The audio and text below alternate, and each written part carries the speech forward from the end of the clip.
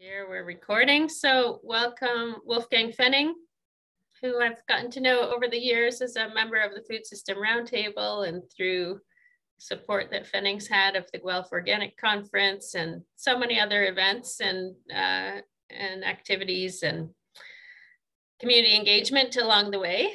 And so Wolfgang's going to tell us a bit about what he does and a bit about the whole operation, which is farming and wholesaling, and give us a snapshot of what the food system looks like from your perspective. So thank you for joining us. No problem. Good morning, everyone. Excuse my background here. I'm in my little office at work with all the clipboards on the wall. Pfenning's Organic Vegetables is an organic vegetable farm. We started working here in 1981. And starting from farmers market, little odds and ends. And today it's now November 1, it was 40 years that I came to Canada. You can tell English is not my first language. I was 18 when I came to Canada.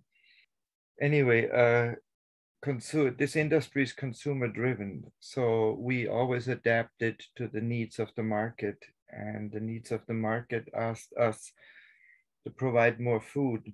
And today we employ, it's about 130, 150 people in the summer, in the winter 50.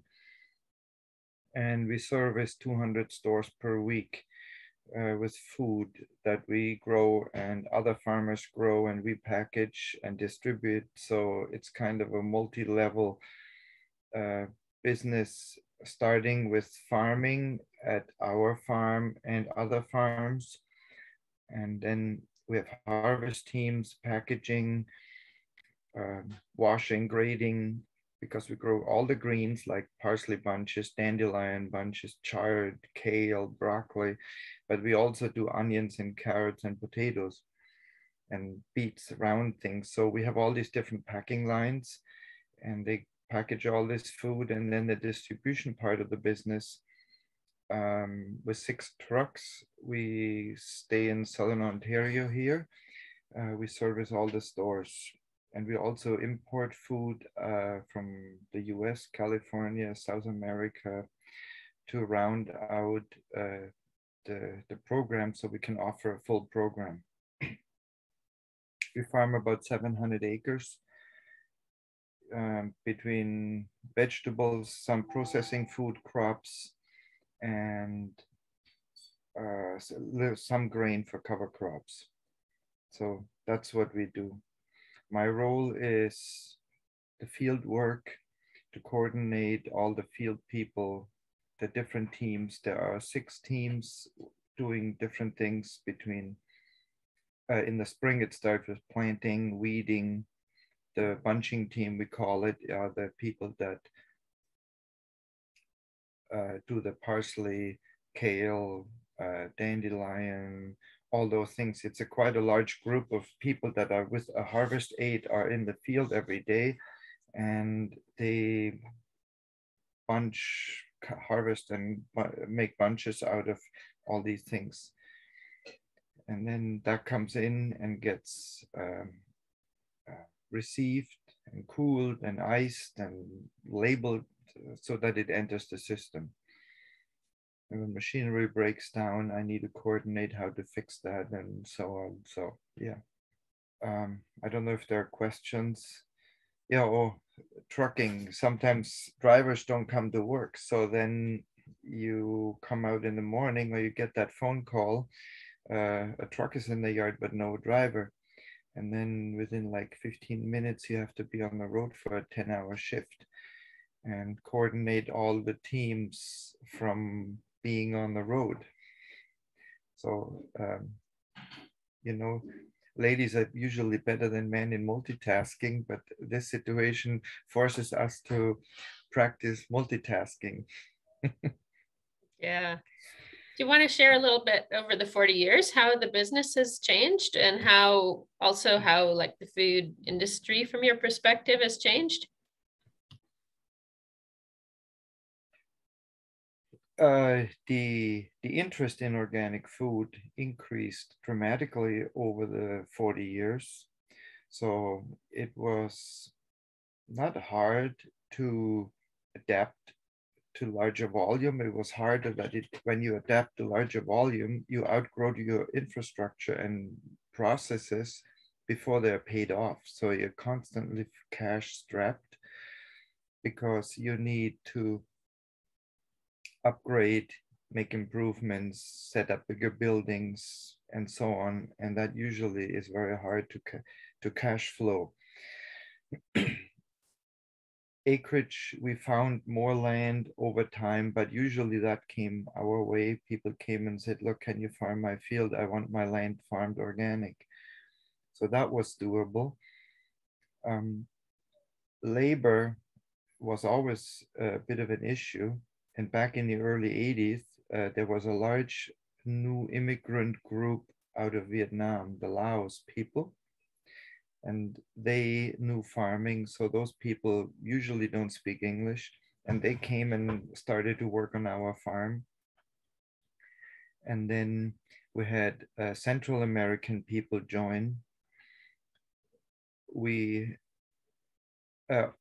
And with these immigrant groups, it's usually the older people that work on farms. The younger ones, they blend in and don't start working on farms. So as soon as the Vietnamese people started to retire, nobody else came. So then we had Central American people join. We had people from Eastern Europe join. As these immigrant waves came, the older folks that don't speak English can't go work in many places. They go find a way to work on the farm. But on a farm, we are also a legitimate business and need staff that you can talk to. You need people that have training. It's very, very hard to run a business and supply large companies that have big demands with a workforce that you can't talk to. We have Punjabi people working with us, and this is wonderful. But a lot of the people, they live in Canada for 10 years or longer, and they can't say hi. So we learn to say good morning in their language to build that bridge. And I, over the years, learned to say like good morning in the first 5 words in at least 5 or 6 or 7 different languages that work for us. We have Somali people working. We have Eritrea people that speak Arabic, the Punjabi people, Central America, Asia, and that it helps. And even relationships develop between the different ethnic groups working. And that's kind of nice to watch sometimes, how they make jokes with each other but can't speak much. Yeah. That started also us to work with people from Jamaica. We started with 10 people from Jamaica, and now we are, I think, 35 or 40 people from Jamaica. And this is very good because it's a stable workforce that lives on the farm, that is with us, that is very engaged. It helps the people bring money to Jamaica because Jamaica doesn't have much to export other than labor. It makes the people happy here. They spend up to 8 months with us. Some people are going on a 2-year program now.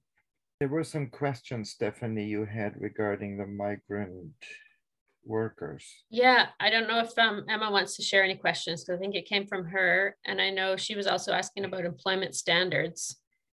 We were asking Angie about that last week too, and she was saying it's a bit laughable, the employment standards for agricultural workers, but I don't know if you have any comments about that. Maybe you want to unmute Emily and ask those questions. Hi, yeah, I had the questions. Yeah, I was just wondering if you could touch on employment standards.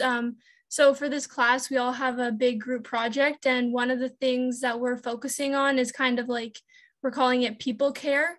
And so how do we care for the people that provide us food? And so I was just wondering like what your take is with your farm specifically on that.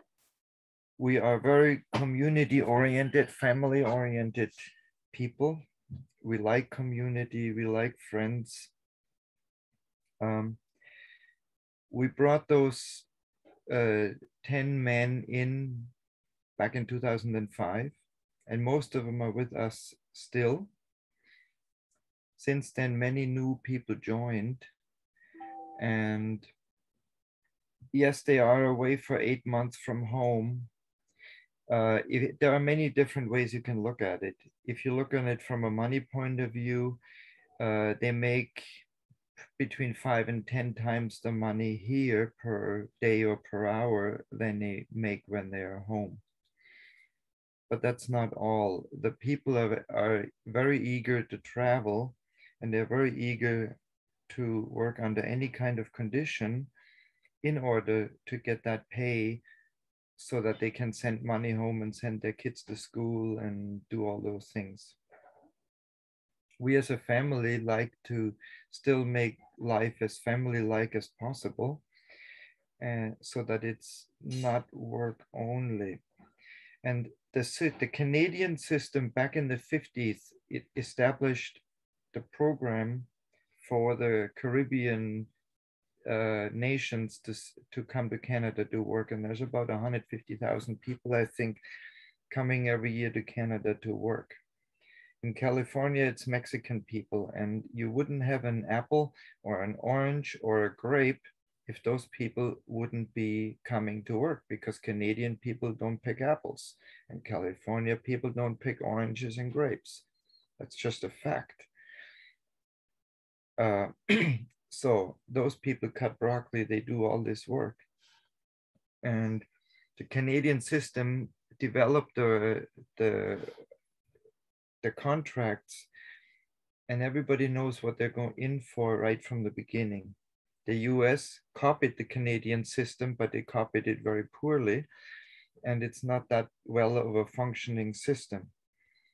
The downside to this workforce system is it's multi-leveled. We do have people in the country that are afraid of these people. Or when our people for the first time came to the farm and they went shopping in the little town here, and they went into a store, people called the police and said, "Oh, what's going on?" And then what the police officer offered and suggested, take the people to all the businesses and introduce them.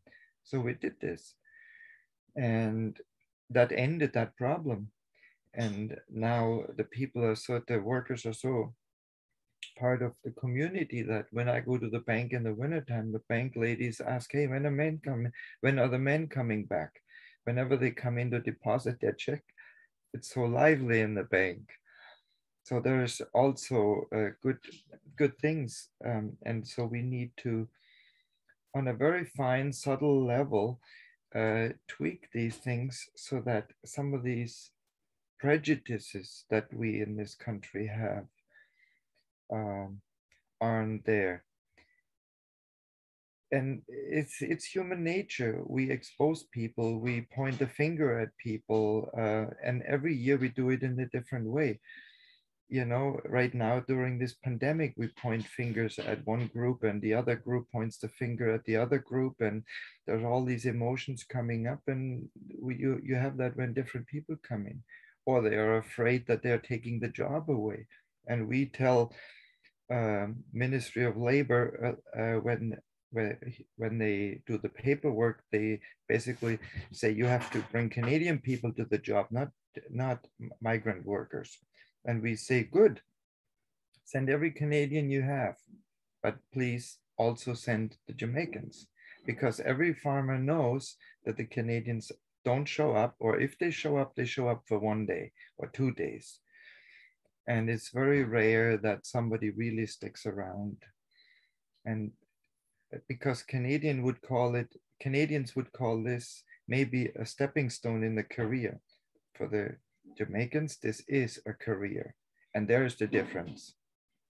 If you consider something your career, you put all your engagement to it, then you will be able to perform at work. And we're not asking people to work hard.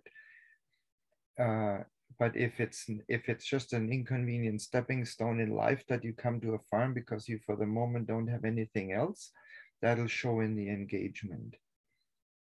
Can I ask a question? Yes. How do you set yourself apart from the other employers that hire migrant workers? Because there's far too many atrocities and issues that we see, and that often makes me have not a prejudice, but a bias against purchasing food that's used migrant labor. Specifically for myself, it's tomatoes. We saw this documentary about Leamington, Ontario, and the working conditions, and what they described in the documentary is nothing like what you're talking about. Those people were isolated from the regular community, and they were isolated from any public and social services. It seems as if you created a community and there's a wider exposure and transparency that the people that you're hiring are clearly happy or are seeming to be happy. And obviously their working conditions are such that they can access the communities very easily without too many barriers, which is a big issue with a lot of migrant employers, is that they are able to keep their employees well away from other communities. So how do you, when you're marketing your products, distinguish yourself from those others so that somebody like me who might have a bit of a bias or concern with migrant labor, because I do appreciate all of the benefits of them, learning food skills and education and being able to develop the beginning of a career. And, like you said, they're sending money more back that they could otherwise. But on the same time, when we look at their pay compared to what other Canadians are making, it doesn't always feel fair. So I was wondering also, how does your pay scale compared to those in Leamington, where they can pay them $10 an hour or let them work for 10, 20 hours a day or whatever, no real rules and those sorts of things. But it doesn't sound like that from you. So that's why, how do I know the difference? Okay, those are good points. Number one, the migrant workers have to be paid at least minimum wage. Number two, the employer pays for the flight, provides housing, provides shopping trips. The contract requires one shopping trip per week, so they can buy food. The employer has to take them for shopping. So there are hidden costs for us. Jamaican workers cost more than Canadian minimum employed workers because of the background costs that are part of it. To be very frank, we have more rednecks in the country than we think. Also on the shopper end, because they don't always know the whole story, or what they hear is what the news brings, and news need to bring exciting stories, and they need to exaggerate things and so on. So I know there are people out there that live in the backcountry far away. There may be a redneck and they might have a prejudice, but they want the people to work. But if anybody is a little bit smart and business oriented, you get way more out, if you want to call it that, out of an employee if you have him on your side than if he's not on your side. And that's one thing we always learned, and I grew up like that when you have employees, you don't look down on them. You never place yourself above them. I may be the owner of the company, but at the other end, I'm the lowest servant of it all. I have to go in and sweep the floor. I have to shovel the snow. I walk through the building and help the teams that they can function. And I would never put that in the mind to have that difference. That's very important. And large corporations that run the big greenhouses, There are many people working there. It's a corporate business. It's not a family business. It doesn't have that personal touch towards the workers. They're provided what the law requires, and the Canadian and the Caribbean communities developed the conditions, and it's a very well laid out program. It's a book that has all the conditions where the worker knows what he needs to provide and what the employer needs to provide. And if they just stick to the book, which is a very administrative practice, you know, administration, if you have a big office and you give one person, here you are the HR person, make this work, then they take the book and they follow the book. And what I find at work, it's very hard for especially young people to give and take. They always need lines, like on the street, you have a line on the right and a line on the left, and you drive in the middle. Well, that's not creative. You're just being a follower. If you are able to drive using the lines, but then you go in life and see the conditions, and you have a little bit of ability to distinguish, can I take a risk or do I better not take the risk? And that is that young people need to learn when they go out into the world. Follow the line, that's basic, but to go above it and give when it does, you know, and when you be friendly to these people, or you let them go more often shopping. Our workers over the years, we provide at least 4 or 5 vans, and they are supposed to go shopping once a week, but they can go shopping every day if they want. We don't really control it. Sometimes we say to the men, I said, look, if you want to drive to Kitchener, and just because one person needs to go to Walmart, just be mindful that for that van to go to Kitchener and come back is $10 on fuel. And you went for some toilet paper to Walmart. We suggest you put 4 or 5 people in a van and then you go shopping. So we're not stopping it, we're allowing it, but we do have to sometimes go to the people and say, you know, we don't have money like crazy. We've been a very struggling business for many years because of cost is running away. It's out of control, and we can't control our selling prices because that's manipulated by the industry. So we're caught between a rock and a hard plate. And if you want to keep this life going of living here on the farm, be mindful how you use the vehicles, but we are not a handout thing. Would it be safe to say then it's about scale and the family aspect for you, that like you're sort of saying at the corporate bigger level, yeah, you can just follow the documents, but it's clear you're going beyond the document, giving them a lot of freedom and community, and providing the infrastructure for that, like yes, providing a van. So would you say that maybe if I'm now as a consumer, I should try to find, if a smaller farm has migrant workers, I probably shouldn't be concerned about the conditions for them, more so if I was buying from a big industrial manufacturer that uses migrant workers? That's usually the case. But you know, if you work at Toyota, if you work at whatever big factories, life is a drag. And at the end of the day, no matter how attractive the job is, a routine sets in. We're all bus drivers or dump truck drivers. Or if I'm a pilot and I work for an airline and I fly from one point A to point B and back, and point A, point B and back. And at the end of the day, it gets all boring. Or we find some other value in life and in the job and satisfaction in the job that can motivate us through the day, and we get together with other workers. And no matter how weird the moment is, you could be in a prisoner of war camp for 10 years. I know people that spend 10 years in a prisoner of war camp, or in a refugee camp in Somalia for 5 years. Young people, or one employee works for us from Myanmar.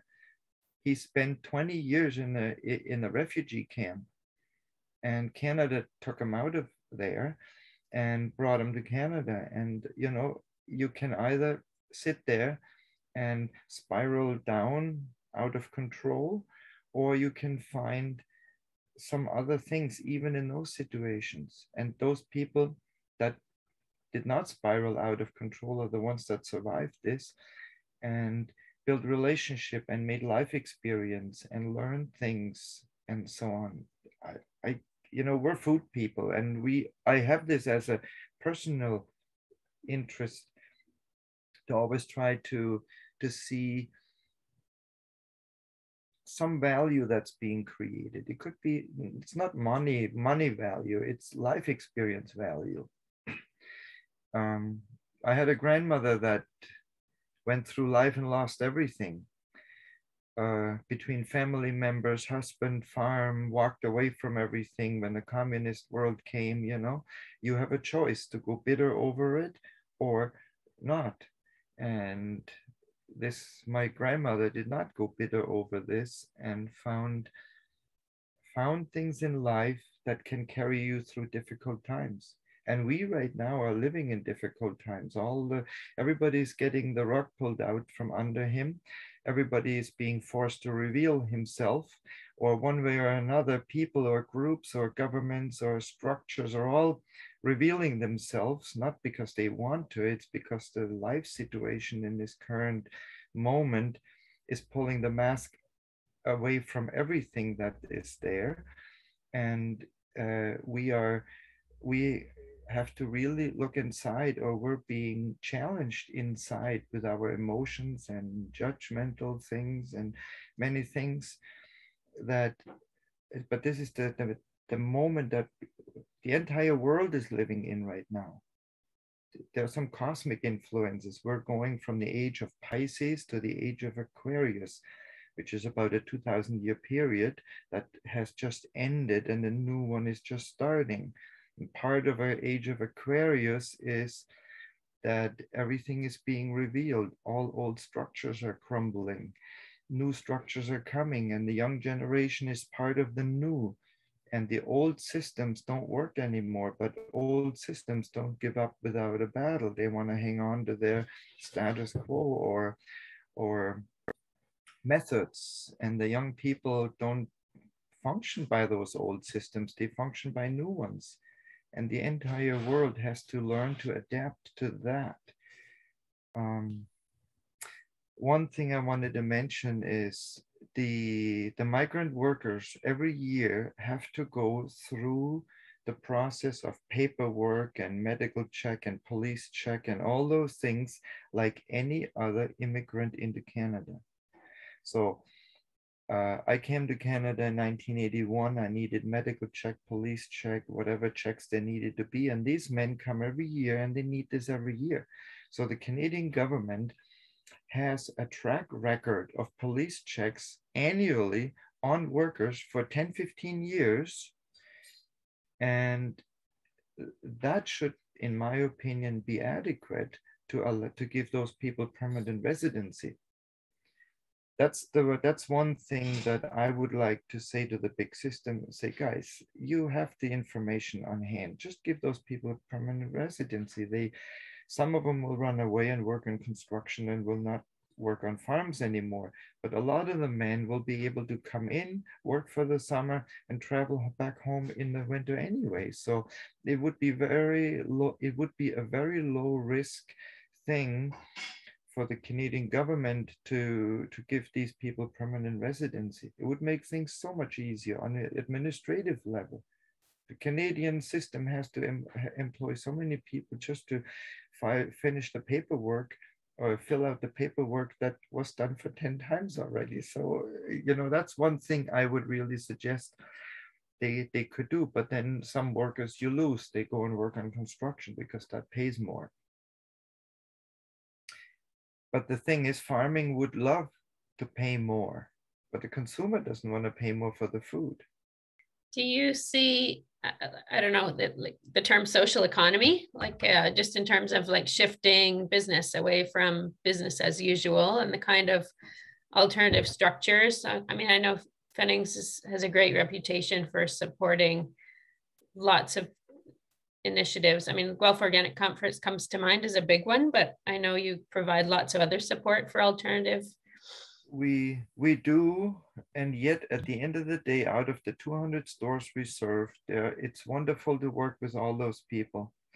But when they can buy from California for a couple cents cheaper, only last year during the pandemic, were we a little bit more appreciated for being local. And it's consumer driven. It goes down to the consumer, and each one of you out here has to watch when you're going shopping or when you're going shopping yourself. You have a bundle of banana. There's a bit of a brown or one with a bit of a nick, and the other bundle is all nice. Which one do you take? You feel sorry for the one that's brown and take it so that it's off the shelf, or did you reach for the nice one? Right there is where it's important to be community oriented and help the system along. When there's an apple that has a nick, that stays till the end. Our people, when we take coffee, we make coffee for 150 people every day, and we take it to the fields wherever they are. And when the cookie jar or the cookie tray has a broken cookie, that cookie stays till the very end. Nobody takes a split in half cookie. They only take the complete ones. Just a little observation I make every day. I take coffee to the teams. Yeah. Why not take a half a cookie? Help it along and take it out of the system. No, they take the full ones.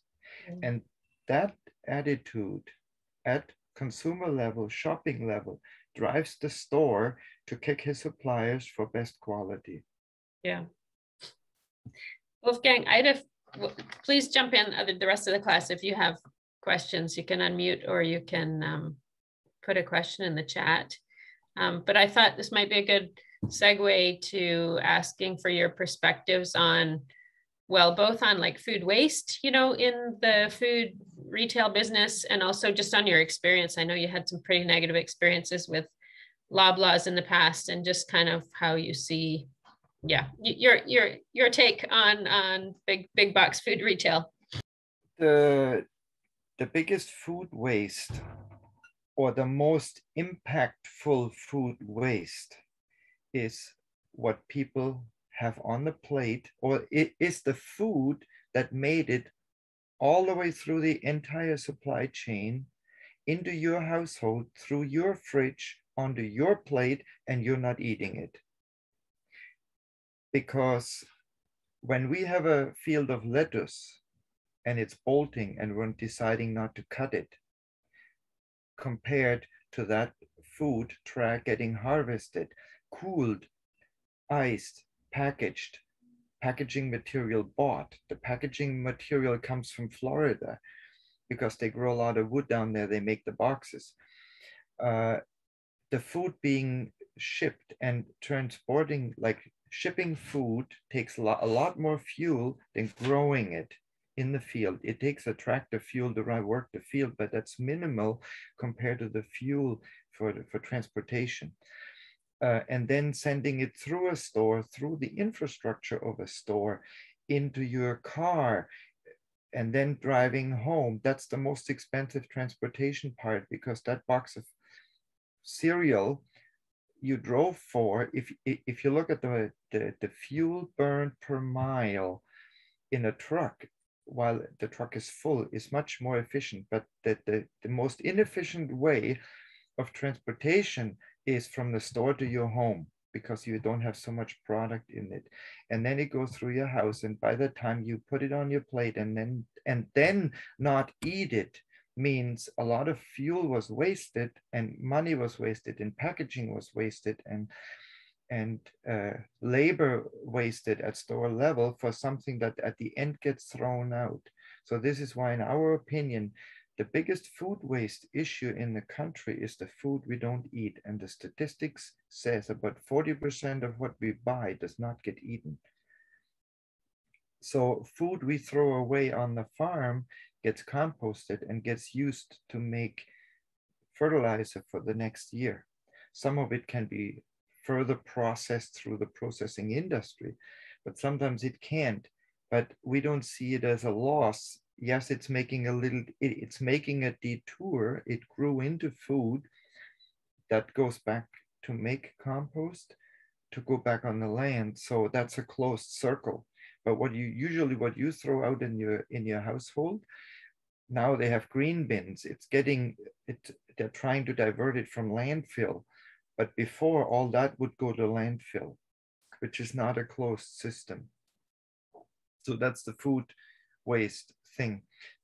The industry usually is pretty good in finding at packaging level. For example, most of our carrots go for other purposes when they don't go into a 2-pound bag. But then some still get thrown out. They go for animal feed, or we make compost. So we always have a destination for it. We're not dumping it on a pile, let it get stinky. What was the second question? Just kind of your take on big box retail, food retailers, and how they. Oh yeah. Yeah. For many years, if you take to make it more simple, go back to the airline industry. You can fly a passenger in a big plane for 3.5 liters of fuel per 100 kilometers. And you're flying at 900 kilometers per hour. If you drive a car, you are taking at least 10 liters per 100 kilometers to drive that car. So you're flying in a big plane. Basically, you are flying at a third of what a car's fuel consumption would be. However, if you put 4 people in a car, then it doesn't take much more fuel, but it gets divided by 4 people, then it would be better even. But that scale of economics, or if you learn to think like that, is what the supermarkets used to get efficient. And it started at a competition thing. Whoever outcompetes the other is the one who survives. It's like the food chain, the bigger eats the smaller. This is how the world works. And back in the day, it was little country stores, and then one guy wanted to become bigger. So what they do is they try to develop buying power. They make a couple more stores, then they go to the vendor and say, look, I have 3 stores, I'm buying more volume, I want a better price. And then the vendor says, well, but I still have to go to 3 locations. So then they put in a distribution center, and then a vendor can go to a distribution center with a full truckload of food, unload in one location and go back home. Then he can give a much better price because of less expenses. Then the store combines all the different vendors' product again onto a truck, which is full, and sends one truck to one store full. So you have a very high efficiency on expenses and fuel consumption per pound of product, if you want to call it that way. So a supermarket has a much, much lower inbound cost for any product coming into the store by that system. And that made them be able to advertise our sugar or diapers or flour or whatever it is only costing so much. So they're handing on the savings in order to be cheaper than the competitor. And then the consumer reads the flyers. And what do you do when you read the flyer? You compare the flyers, and then you go to the cheaper one, and then you go for 5 or 10 cents cheaper, sometimes quite a bit further, but you're not looking at your own fuel consumption. And then you're chasing those flyer items. And the consumer is being studied by the advertising and by the psychological advertising, and is being actually manipulated and driven by the industry.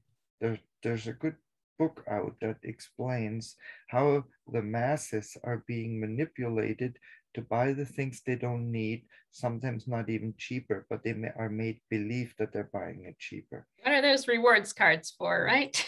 Yes. And so this made the big box stores bigger and bigger and bigger. and therefore they got more efficiency, and therefore they're flying, they're doing it cheaper. And so it's consumer driven, and we as human beings are being driven. We are not in the driver's seat. If we're not watching ourselves, we are being driven by the industry to be consumers, and we are part of the chain that goes around and drives this whole system. It's not sustainable. It's not environmentally friendly, but we are being manipulated to buy the things we don't need, maybe. And they're very big stores, they do that. This is how it works. And I remember a while back, Wolfgang, when the Sobeys on Ira Needles opened up, and I think that you talked about them doing something a little unique, in the sense that they were able to supply more local products, like to feature local cheeses, or I don't know, other products, which was very unusual, because most big box stores, as you said, food retailers are only getting from these big distribution centers and only huge volumes. Do you have any updates on that?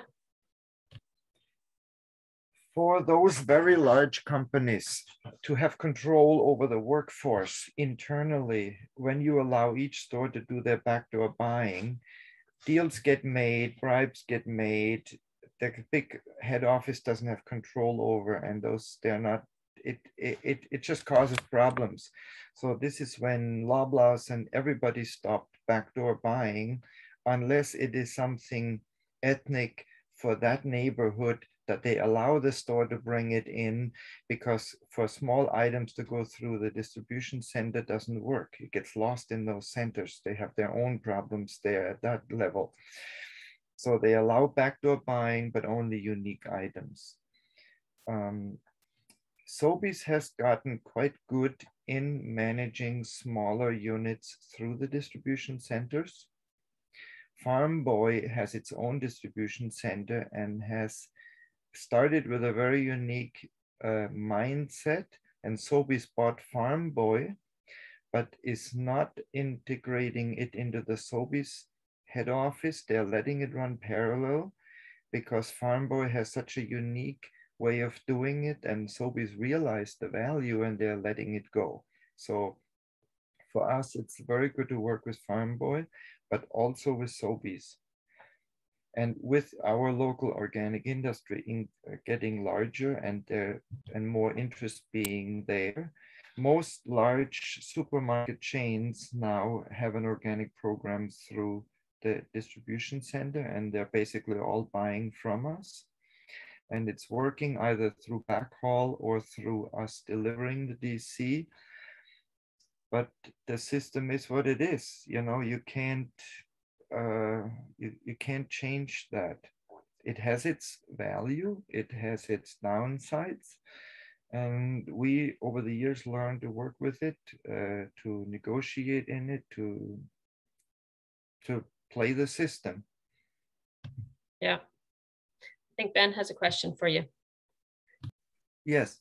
Hi, yeah, I wanted to ask, we were doing some reading to prepare for this, and one of them was saying that the demand for organic food has not always been so consistent, which kind of leaves the farmers in a difficult position because of all the kind of like what they're expecting the demand to be wasn't always met. They're saying something about how 10 years ago there was a real issue or something with that. Have you experienced that at all on your farm?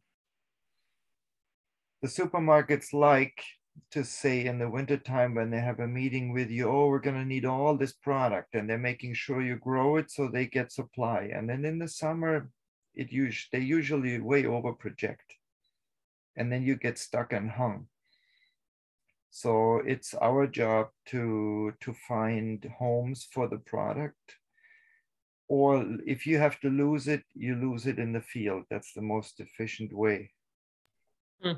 So when we had Angie speaking with us, Angie Cook, last week, she was talking about a lot of different ways that she was able to divert and give away or sell at wholesale prices to different food hamper programs or other ones in the city. Do you engage in anything like that?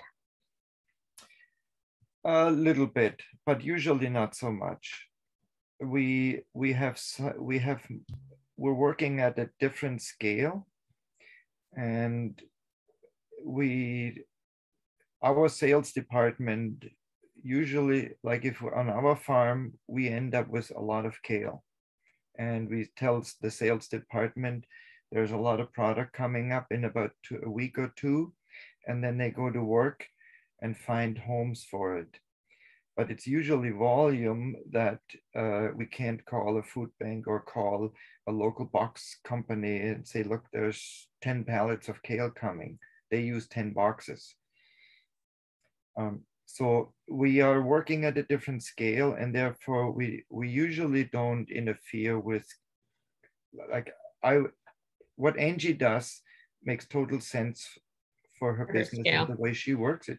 That's the way to do it. Yeah. But we usually try to, because of the scale we work on,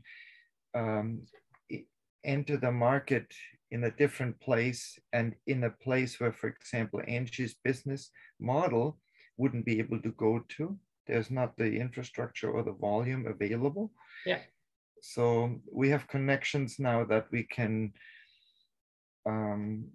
call on, and sometimes it works and sometimes it doesn't, and then you try a few other ones, and sometimes product gets sent to the US.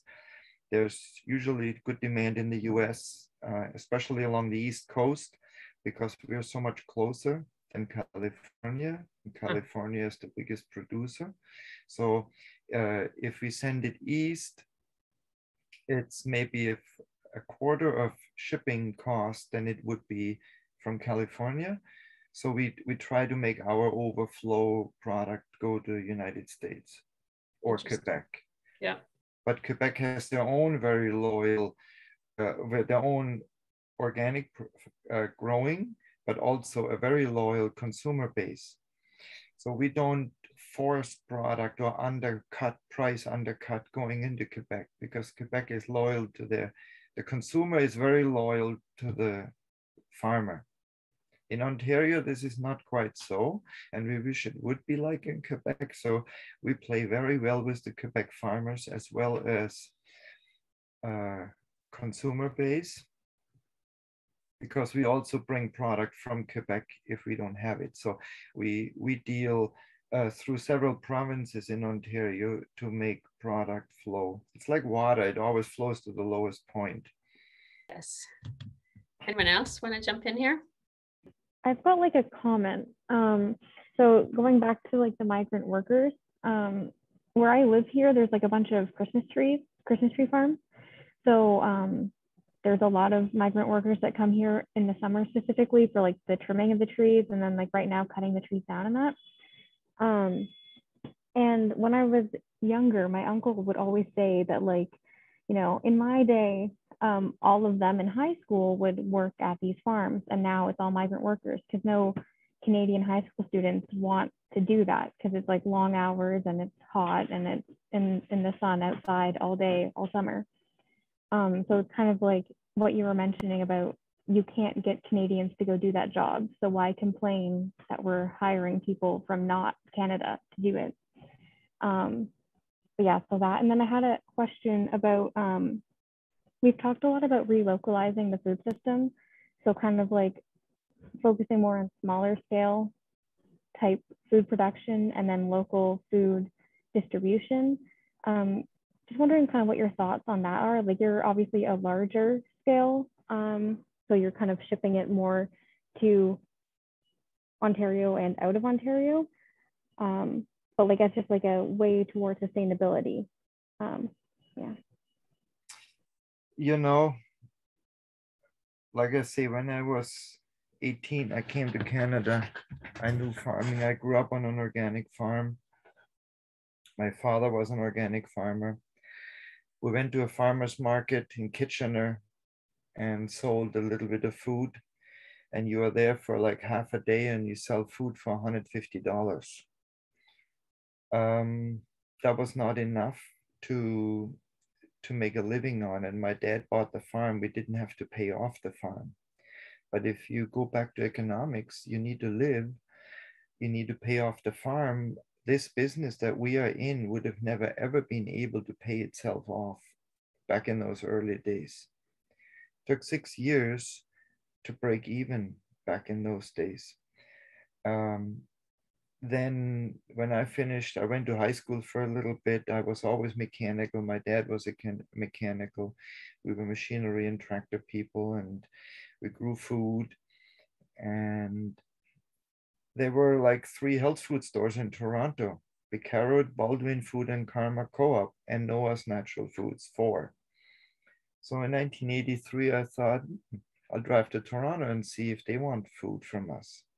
So from then on, we serviced those stores, and we still do today, 2 and 3 times a week. So for basically almost 40 years, we've been servicing those stores, and it increased. And what happened was, we were able to sell in a few hours a full van load of food in Toronto. Then at the farmers market, where there was not the interest. So what I want to say with this is, back in 1982, 1983, for us to make a living, to do what we need to do, we had to focus on delivering to stores. There was no CSA, that people would not come to the farm. All of this was not there. So then that put us in a certain position that we focused on supplying those businesses. And as they became more, we focused on supplying all the stores as they came. That put a certain direction into this business. Then when the CSAs came, I saw that's a wonderful system. It's one of the most elegant systems there is. But our farm had established already with infrastructure. We have big coolers, we have packaging equipment, we have actual packaging material, the design of the bags. You know, if you take a new carrot bag, if you want to redesign, that's a $10,000 investment, and each little bag is 5 or 6 cents. And the cardboard boxes are $3 a piece. And like, if you are setting up a large supply chain, all the ingredients needed, or imagine you're building a car, you need all these parts. If you have one part missing, you can't build the car.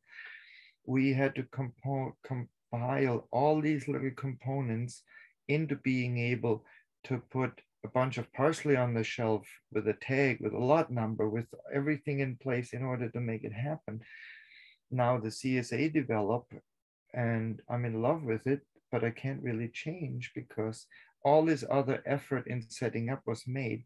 Plus we're serving an industry that would not go to the farm to buy at a CSA. There are millions of customers and consumers that live in the city that can only go to their local Sobeys store. And we're providing service to those people. And there are many other farms that are doing the CSA program that even get supply from us when they don't have it. So we are always helping out, but not in a direct way. And therefore we're community oriented with these different business models. Yeah. Wolfgang, I know that Pfenning's does also have a food box delivery, right, in Kitchener-Waterloo. Do you know the numbers for that? My sister does that. That's my sister's business. Mm-hmm. And they have online shopping through their store that they have. You can go on the website and just, online order, and they deliver it. It's a very well-functioning system. Do you know how many customers? I don't exactly know the numbers, but it's quite popular. Yeah, I expect it's probably been high since last year with COVID, right? Yes, everybody is trying to go on to online shop, and then we are trying to figure out which is the better model. Either the consumer drives his car to the store, or a van drives around to deliver something. And what I'm finding is, same as now, all the couriers come around, like FedEx and Purolator and all the Amazon delivery vehicles. I don't know which. It would be a very interesting study for somebody to find out what does it take, how much fuel does it take to move into a certain community, things by the distribution van centers, the Amazon system, or everybody driving to the store themselves. I don't know what is the more economical. I know in the greenhouse industry, for example, tomatoes and cucumbers is okay because you can vertical grow. But if we would grow lettuce in a greenhouse, it would take less fuel to grow the lettuce in the desert in California and truck it here versus growing the lettuce in the greenhouse that you need to pay off to the bank for. So this is why nobody's growing greenhouse lettuce here. Wow, interesting. We should let you get back to work soon, but maybe a final question. I'm curious, you know, given the fact that you've been an organic farmer all these years, what have you noticed about changes in the ecology and the soil quality? Is it becoming more difficult, or are you becoming more adept at kind of maintaining soil quality? Any observations kind of on ecological shifts? You know, every year you record what happened, what you did, you make your observations, and the next spring comes around and you try to remember, what worked well the year before and what didn't. I'm just making it very, very simple. And then you make changes and you adapt in order to make the year better than the previous year. So the goal is every year to make it better than the year before. Sometimes situations come along that completely throw a wrench in the box and you completely fail. But over the years, we learned how to manage weeds, how to work with the soil so that the food is there, the quality is there, Brix levels are there. You know, if the carrots taste good, the consumer wants them. And the consumer will go to a store and tell a store that hates us to buy the carrots because he has them. And we have some stores that there are difficult relationships, but the store also is honest enough to say, if I have earthbound carrots on the shelf, the consumer will not buy them. Or as soon as I have your carrots back, I might as well take the earthbound off the shelf because they would never sell. They sit forever. People don't take them, just like the cookies. Wow. You know, you hear that and it sounds nice at the end of it. On the other hand, there are also farmers at that end struggling to make it work. So just in terms of compost, because I know you're a vegetable operation, are you using animal manure as well? We do get horse manure, which we compost. We get tree leaves, which we compost. We get wood chips, which we feed with vegetable waste, because there's a whole science and recipe. Like compost making is a very, very fascinating science, and it's amazing what you can do with compost and what you can get compost or the compost process to do for you in order to unlock minerals that are in an unavailable form and so on. And this we learned to do over the years, which gives us good looking and tasting food. So yeah, we learned that over the years. Just like a baker plays with his recipe all the time. Yes, I remember you telling me at one point that you could compost a whole cow in 5 weeks if you knew what you were doing. Yes. Yes, we didn't invent that. We don't do that because we don't have livestock, but yeah. I know from courses we took what is being done and what is possible. And right. Yeah, it's a very, what do you call it, a sustainable way of doing it if you can't send it off to dead stock. Yeah. Yeah. All right. Well, I really appreciate your time today, Wolfgang. That was like a wide-ranging conversation, but a really great snapshot of what you've been up to and all the different implications. And, you know, and I think what's really stood out for me is just the farming with heart, you know, making friends and building community and, you know, and the challenges of the bottom line in maintaining values, right? That's, yes. But I'm delighted that you're part of this community, and I've learned so much from you over the years. Thank you. No problem. And to the class, you're all young people going out. Don't expect the world to wait for you when you're done.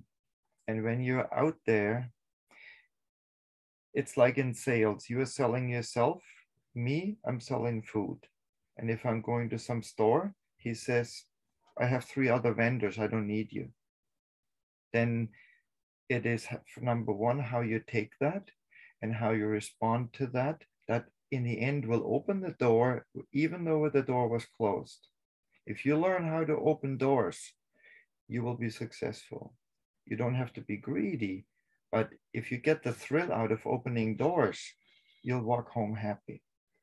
And I've walked home happy, even though I got thrown out of stores, and I was still able to open the door, not by force. You have to get creative in figuring out intuitively how to open a door.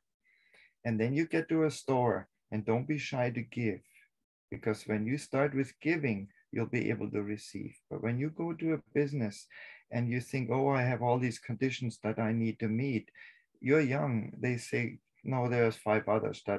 No, you will be able to make it by giving, by being forthcoming. And we have this when young kids come in and they just stand and wait for orders. Well, there's lots of those. So you can make it if you provide that little extra and you don't go bankrupt over it. The reward will be great. Lessons in building relationships. Wisdom from Wolfgang Pfenning. Anyway, there you go. Thank you, Wolfgang. Talk to you soon, I hope. Yeah, all the best to everyone. Bye-bye.